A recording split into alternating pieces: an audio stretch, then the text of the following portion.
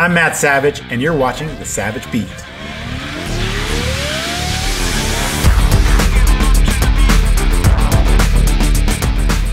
This week on The Savage Beat, we feature the $10,000 World Poker Tour Party Poker main event.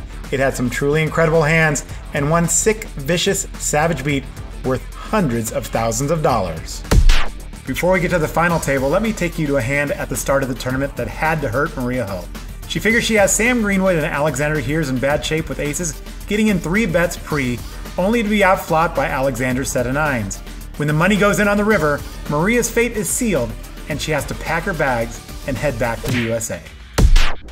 Next up, with 23 remaining in the tournament, online legend Bert Stevens pulls off a great bluff with ace high on the river versus Ben Roll's Kings, and he gets it through. Well done, Bert. We're down to 5 at the final table when Victor Simeonato makes the wrong move at the right time, according to Ike Haxton. He bluffs with a queen high, but Blaze their jab, rivered a wheel, and left Victor super short. Still a great run for Victor, who turns a $22 satellite win into $391,000. In the savagest of all beats, Damian Salas was taken out with 3 players remaining in the championship with 2 big pair when Phil Mile hit his 2-out set of 3s on the river. I could hear the screams all the way from the streets of Argentina.